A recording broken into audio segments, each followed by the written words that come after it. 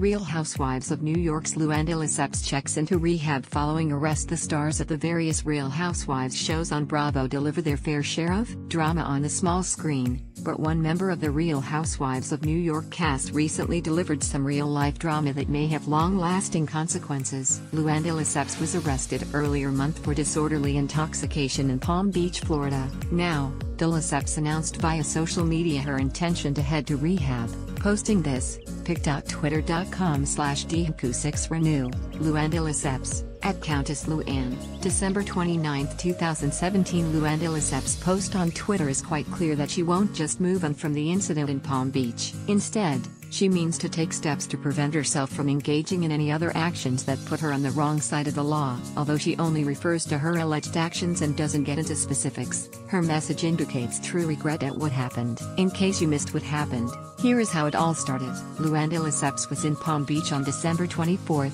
and she allegedly slammed a door, kicked a police officer, and threatened to kill onlookers before she was arrested. The arrest was ultimately for disorderly intoxication, resisting arrest, battery of an officer, and making threats against a public servant. According to ABC News, the Real Housewives star didn't spend time in jail, however, as she was released on her own recognizance. She's due back in court on January 25, which will presumably be either after her stint in rehab is complete or during a break from rehab. Her announcement on December 29 that she intends to enter rehab is the second time that Luann De Lesseps addressed the incident on social media. She shared her first apology on the afternoon of Christmas Eve and went on to explain that this journey to Palm Springs was the first time she'd been there since her wedding the previous year. According to the message, returning to Palm Springs brought up buried emotions.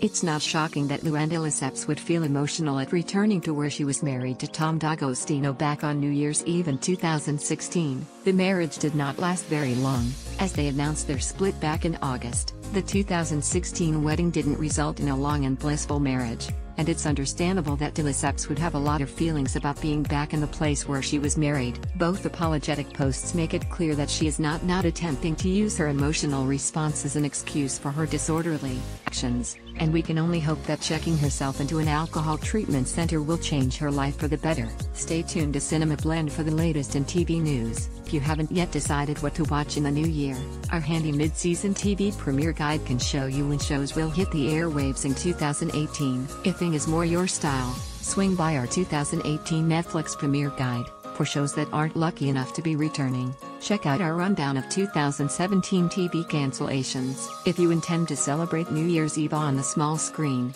our breakdown of ways to watch the ball drop can help you decide what to tune in. Please enable JavaScript to view the comments powered by